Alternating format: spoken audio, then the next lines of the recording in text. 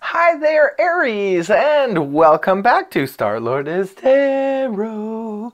This is your tarot forecast for the week of February 14th through to the 20th. I went ahead, shuffled the cards, laid them all out. Let's see what's going on for Aries. First up, we have Major Arcana Justice in the upright, followed then by the Page of Swords in the upright. Next, we have the Seven of Pentacles upright.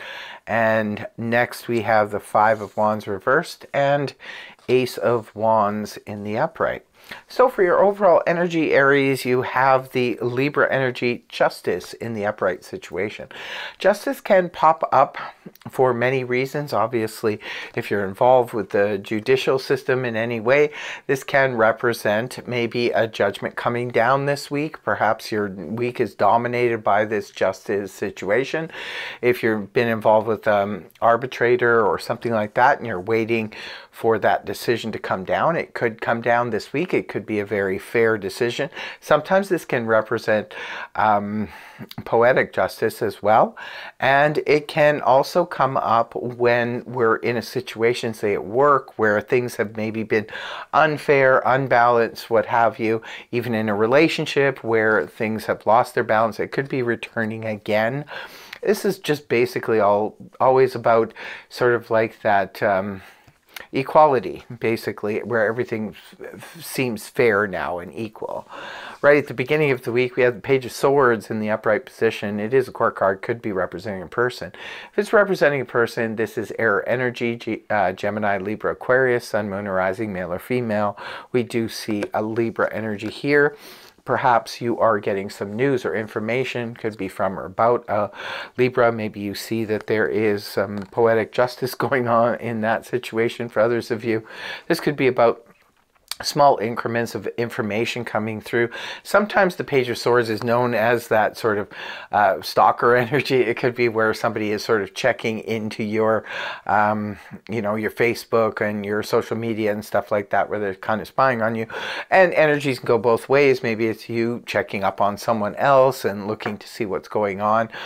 Sometimes the Page of Swords does make sense. If you're applying for something, it could represent someone looking into your affairs, where, you know, they're doing a background check if you just, you know, are applying for a job or something like that.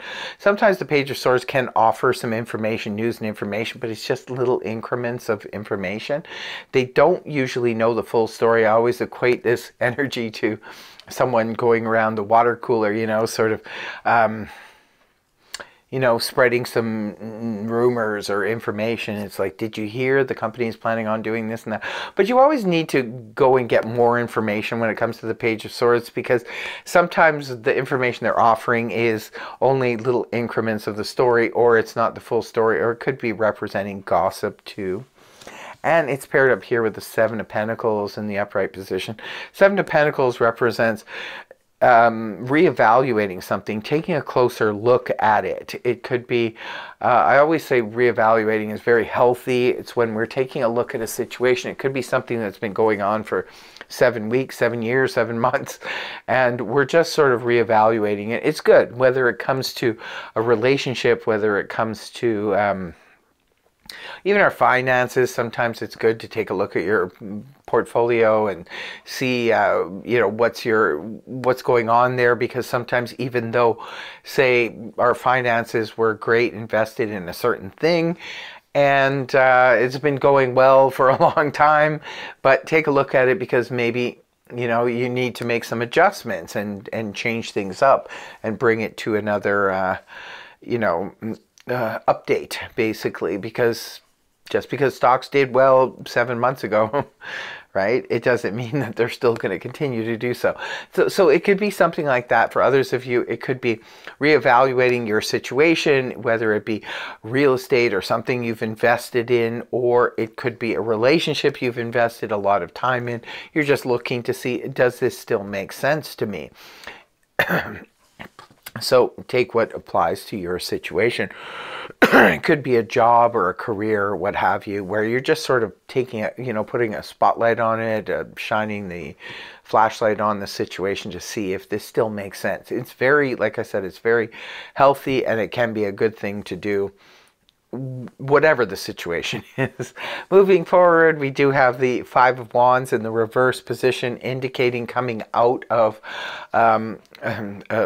drama. Definitely the Five of Wands in the upright position is that he said, she said. I don't care for this energy, because it usually comes about in the full moon, which the full moon is last week, and you know, this is where everybody starts, you know, jibber-jabbering, especially with this Page of Swords being here.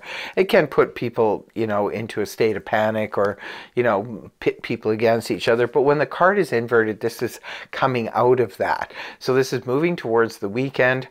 When the full moon's now behind us, we're already letting go of that drama, letting go of what could have been started like by someone at the beginning of the week. So just be careful on that. There could be some gossip about, there could be, you know, much ado about nothing, where it's just, you know, stuff being spread.